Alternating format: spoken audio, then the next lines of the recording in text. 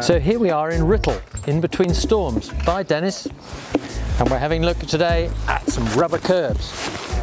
This is one of the largest installations of rubber curbs made of recycled rubber, recycled lorry tyres mostly.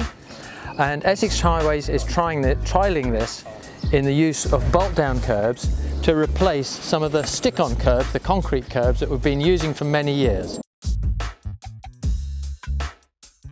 So these fellows are made from high-quality rubber when truck tyres are retreaded. They're made using a low-carbon process. There's significantly less CO2 used in making these than there is in making concrete. These curbs are a little bit more expensive than a normal concrete curb, but cost should reduce if bulk production is undertaken. The saving is in rapid installation.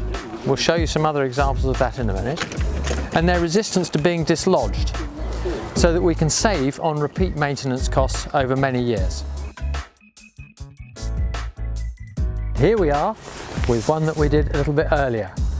Very little difference, but a nice new footway that they're doing this at the same time as reinstating the footway. But there's very little difference between these rubber curbs and the concrete curbs that you see on the other side.